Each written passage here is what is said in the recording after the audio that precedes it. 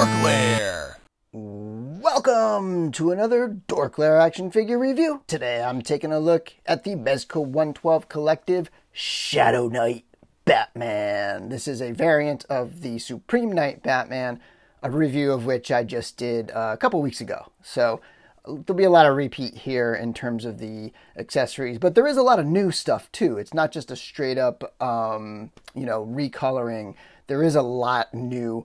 This was the MDX exclusive that went up on Batman Day. I'm somewhat assuming this might have been a New York Comic Con exclusive. Not quite sure about that yet. We'll see how many exclusives come out for New York. But yeah, so pretty awesome figure. I am actually super pumped. And I know it's easy to get carried away with, like, kind of saying the next thing is the best thing. But man, this thing is so complete. There's just so much going on with this figure. I'm pretty thrilled with it. It's just an awesome release, super detailed, ton of accessories. I mean, it's got everything that the Supreme Knight comes with, and then everything that the PX Supreme Knight comes with, as far as I can tell. So it's almost like a double version. It's got the best of both worlds on those. Plus, it's got this all black stealth Batman look to it. Just an awesome release. I know it's hard to find now, but hopefully, as people get these in hand, we'll get a little more of a market flood, and maybe it'll be a little bit easier to get them. Currently just waitlist and sold out right now, but rad figure. So let's get into this review.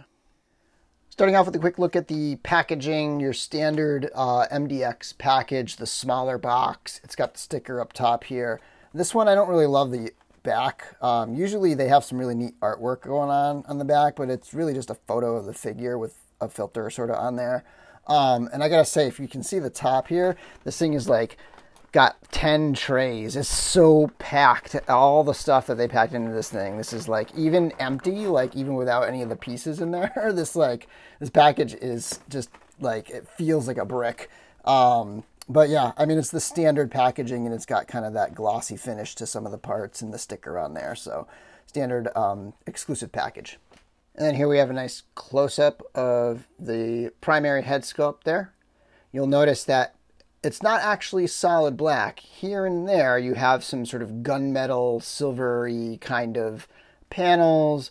The belt and the gauntlets and things have that kind of finish to them mixed in with that black. So it gives it really a really kind of neat look and adds a little dynamic coloring to it. This is one of 3 bat symbols he comes with. This is my preferred one. And I just want to compare it. I assumed it was going to be the same as the one in the Sovereign Knight, but it's actually different. So you can see there, it's a little, I guess sort of like stretched out more. I actually really like the shape of this one. It might be the bat symbol that I like most out of all the Mezco trilogy Batman figures. I think it's my favorite one. And then you'll notice that the suit is much different than the regular Supreme Knight. It has a similar overlay kind of thing to the other Sovereign Knights, like, for example, this one, which is, I think, my favorite one. I think before this Batman, this was my favorite Mezco Batman. This is the Onyx. So it's got a similar kind of thing there with those overlay panels. Another one that has that is the all black from New York last year, and then also the Sovereign Knight, the PX, the blue one. Those all have this similar thing. And if you look at the regular Sovereign, that regular Sovereign's got a unique kind of thing where it's one big, almost slightly looser suit, which I really enjoy. I like that being sort of like a different kind of thing they're doing here. And in some ways I do sort of wish they did it for this, but man, this just looks so good. If you didn't get this one and you do have the PX on pre-order, I believe the suit is going to be very similar, even though the bat symbol is going to be different. And then, it's all the same sculpt work in the gauntlets, in the belt, in the hands, except here we have some silver accents, black and silver going on. It's very much black looking to me. Like, it's very dark. It doesn't feel silver. It feels gunmetal. So it's, I think I've seen some photos where the lighting just tricks it and makes it look way more silvery than it is. It's a subtle thing. It's more gunmetal than silver, in my opinion. But there you have the same boots and everything. Just all those little details painted in there. And fantastic. It's just an awesome looking figure. The back of the belt. If you saw my other video, you know that I removed the belt on that one, but that was sort of an accident. It came unglued. I'm not going to do that with this one because this figure is so exclusive. I don't really want to do anything that actually damages it. So yeah, I mean, until I maybe mess around with and try to do like a magnet thing on the other Supreme, then I'm not even going to mess with this one. I'm just going to leave the belt on there because I'm pretty sure, like the other one, it's glued.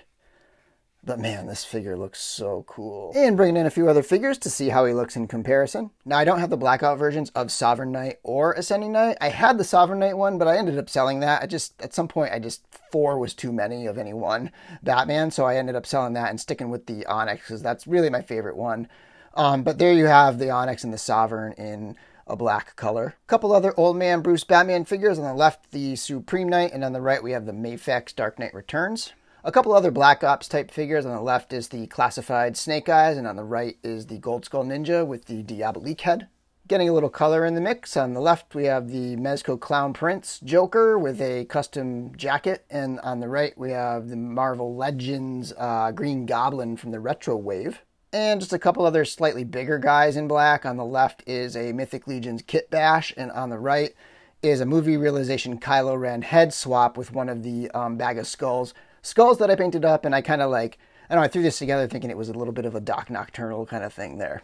For accessories, let's start with the cape. So just like the other Batman Supreme Knight, you can just pop the head right off, and then the cape comes with it. Then you can swap the other cape right on there. The one with the wire, you got to sort of mess with it to get it to sit flush because you want that wire in just sort of the right spot.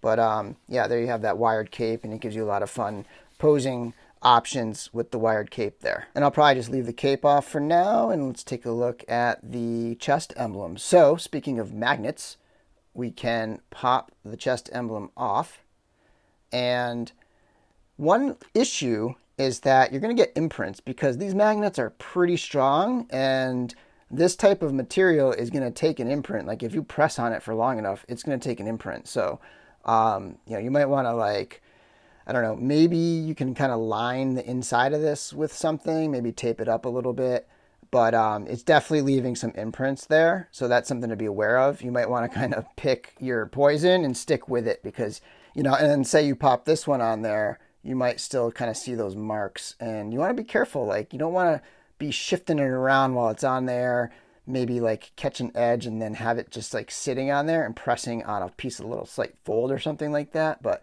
here's that second one.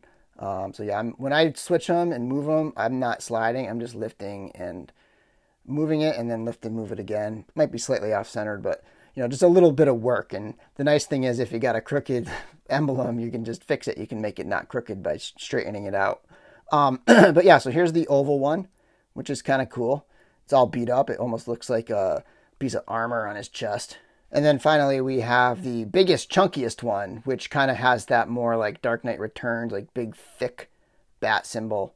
And that one definitely has that armor feel to it. Continuing with accessories, let's take a look at some of these other head sculpts. I mean, he is loaded with heads. He comes with 5 different heads. So he's got this one, which is the same sculpt as the regular Supreme Knight.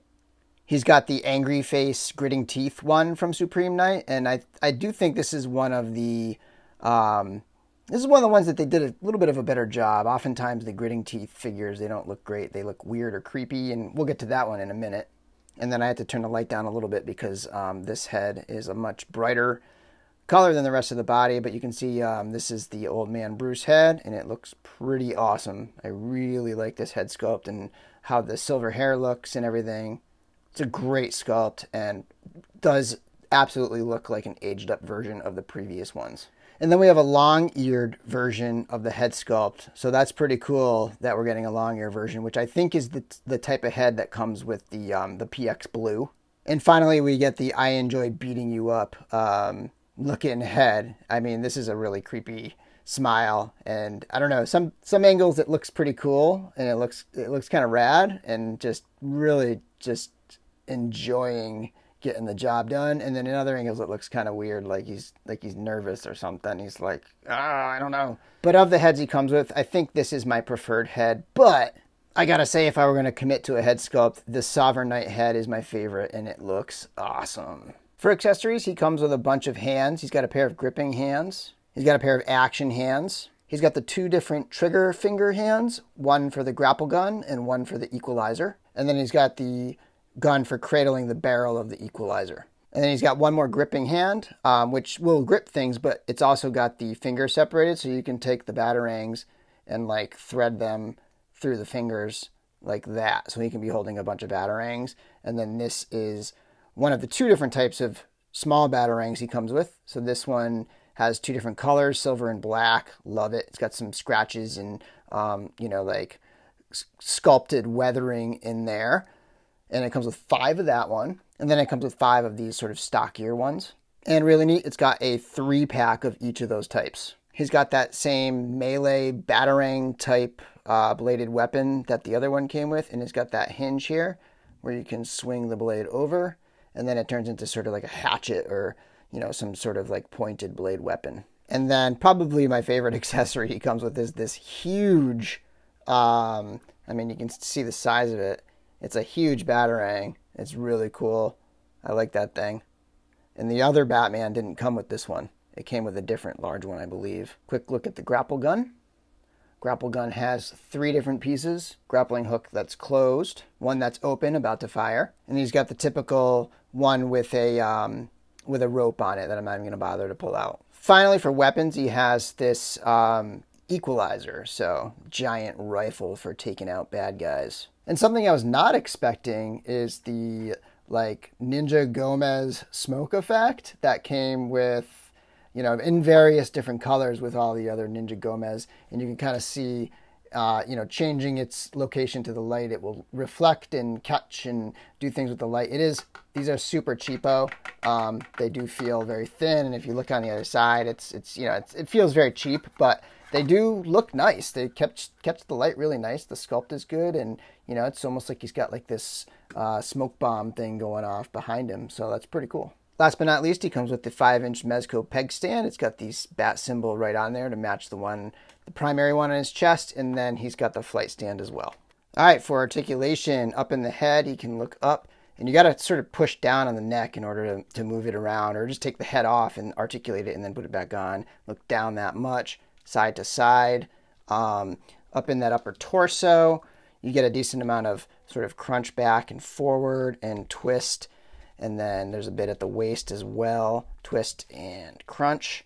The arms can swing up and out, and he can bring his arm up quite a bit. And there's a butterfly joint, so he can come back a little bit and then forward as well. Twist at the upper bicep, double jointed elbow. Not a ton of range though because of all that armor. And then there is a twist at the gauntlet. The wrist can spin around and hinge as usual. The leg can kick forward quite a bit, and it can kick back a decent amount. It can twist. He can do the splits, double jointed knees. There's a twist at the boot. This one actually twists a little bit better on mine. I'm sure if I work this, it'll get better. And then the ankles are interesting. Like the ankles actually have a lot of range considering the chunkiness of the boots. I think a lot of people aren't realizing that you can get a pretty wide stance with it if you really sort of work that joint. Let me get it into the stance. So he can be flat-footed about that far out, which is not too bad. And if you take a close-up look, you can see he's got a decent little bit of ankle rocker there. Nothing to write home about, but it's more than it seems at first. At first, I didn't think it was going to rock at all because it just felt like this. But once you sort of start working that angle, you can get a decent amount of rocker going. And then his foot can point down about this far. And the same thing about pointing up is you can get a little bit more if you kind of like wiggle it back and forth. It's decent articulation for a big, muscular, ripped, jacked dude. He moves really well. Like a lot of Mezcos, just fun to pose around and mess with and swap out all the crazy parts. Lots of good stuff going on with this figure. Thanks for watching my video, and until next time, may the force be with you. Follow me.